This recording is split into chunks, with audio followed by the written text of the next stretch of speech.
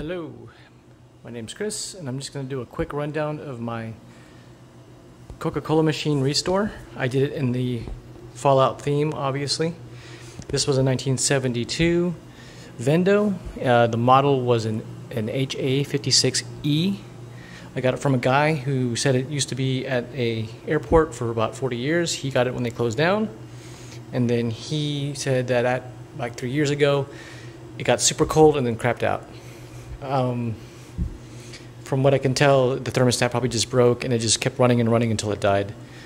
I got it from him, and then now I restored it. The machine itself was a little banged up, not too bad.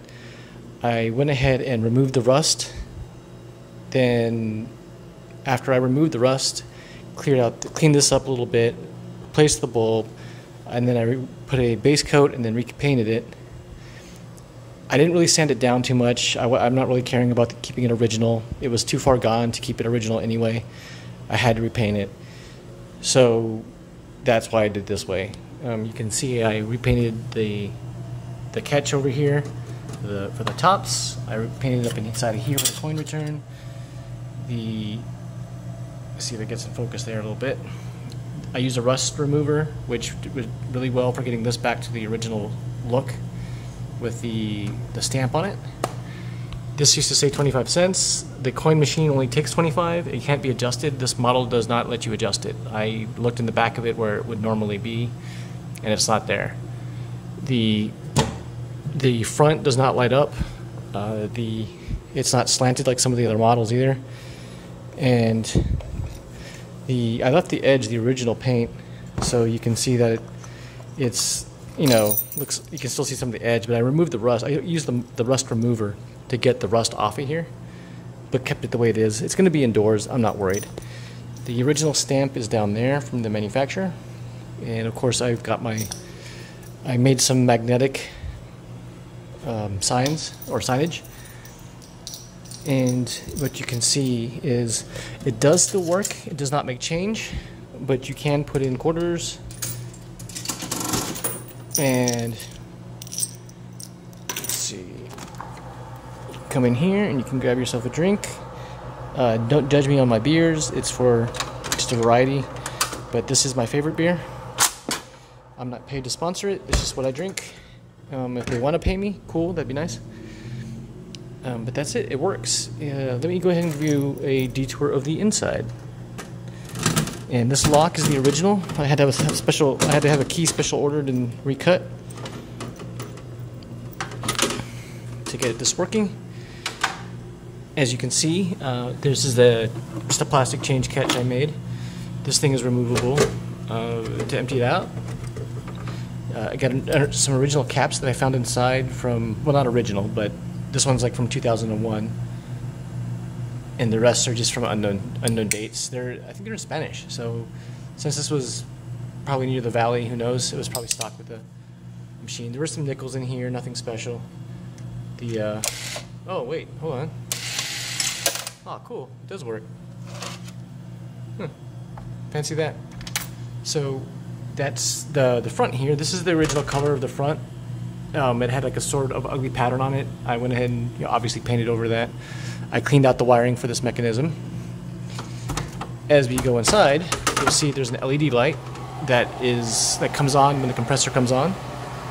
And then of course I have the green light bulb up here.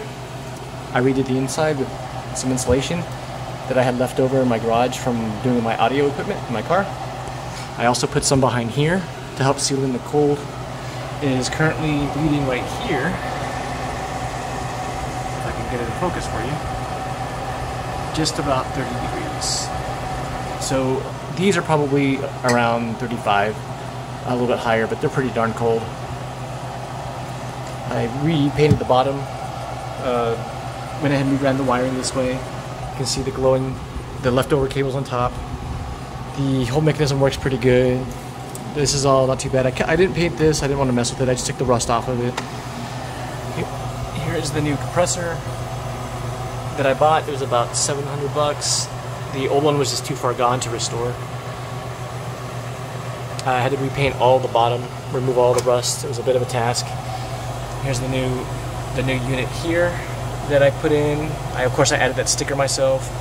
I redid the wiring on the bottom to run that LED. I repainted this collection pan down here for the water for the drip. That's the original tube. And of course, this is for when the end comes. This is basically whiskey. And I keep that back here, so it's always cold. Here's the new dial I put in. Works pretty good. That's pretty much it as far as everything else. You can see I spent some time just sealing all of this up, make it nice and keep it nice and cold inside.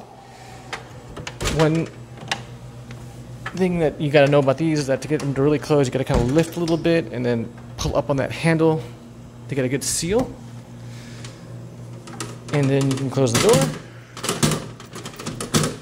You'll get that lock on there. And and I made an Easter egg in order to keep with the theme of things. This front panel does come off. It's not the lighted one from the original, so when you take this out, I put that behind there. You know, kind of cool little secret. Kind of figured I'd put that in there. But that's pretty much it. That's what I did, and it's in my house. And I like it. So if you have any comments, I hope they're all positive. If you have anything negative to say, I'm not going to really care because I have this the way I want it. And since it's the way I want it, I really don't care if you have anything negative to say. But if you have anything positive to say or you have any questions, I'll try to answer them. That's it. That's my Fallout themed soda machine.